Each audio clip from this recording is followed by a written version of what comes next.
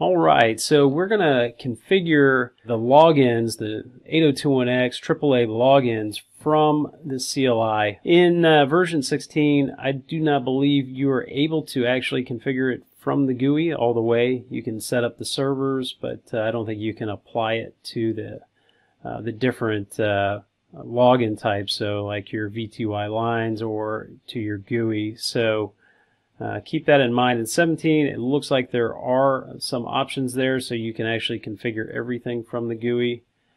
We did set up the WLAN radius servers from the GUI, so I wanted to just kind of show how to do it from the CLI. When you're setting up these servers, it's very similar for the WLAN, for the radius, and for the TACAX. It follows the same kind of idea, right? So first we're going to add the server, right? Just like we did in the GUI.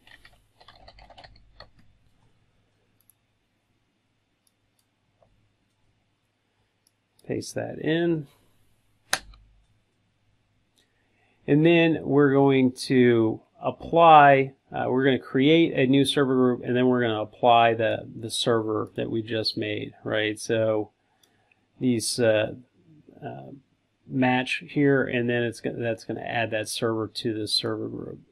Alright, so next we're going to create two method lists. We're going to do one for authentication and then one for authorization. So when you're looking at this is going to be for the authentication logins, and the name is going to be TAC log auth list 01. It's going to use the server group, TAC log group 1, that we just created up here. And then if that doesn't work, it's going to fall back.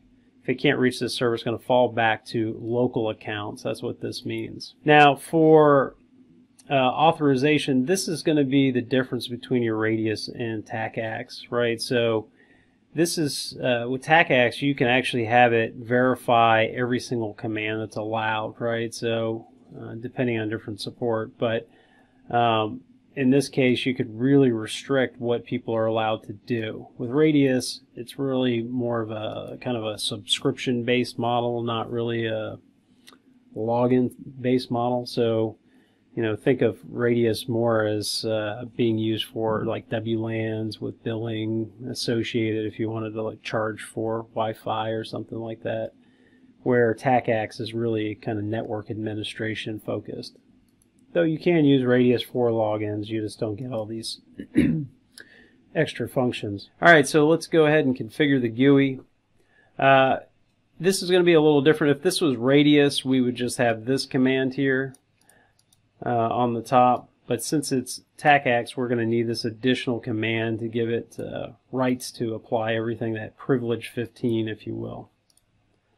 So let's go ahead and paste those two in.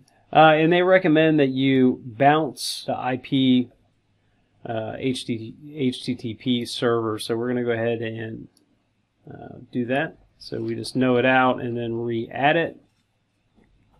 And at this point, we can test the GUI. So let's go ahead and test that. And you can see this session timed out. So that's because we rebooted it. So let's use my test account here.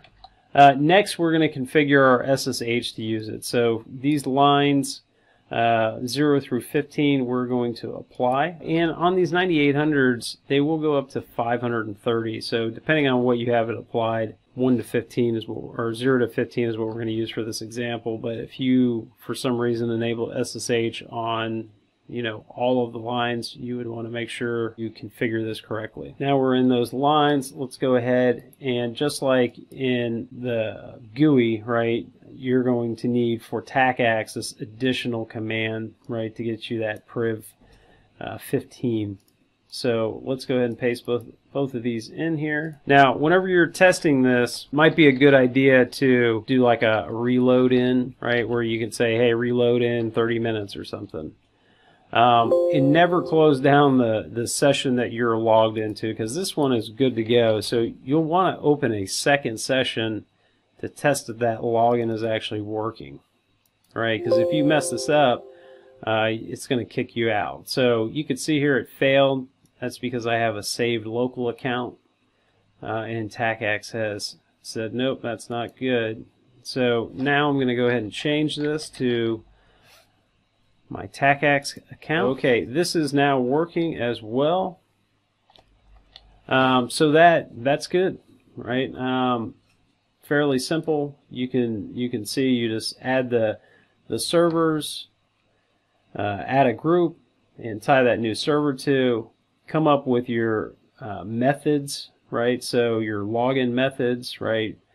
Which is going to be use this TACAX server, and if that doesn't work, then use the local, both for authentication and authorization. And then you just tie it to the GUI HTTP server, and then to the line VTY for your SSH.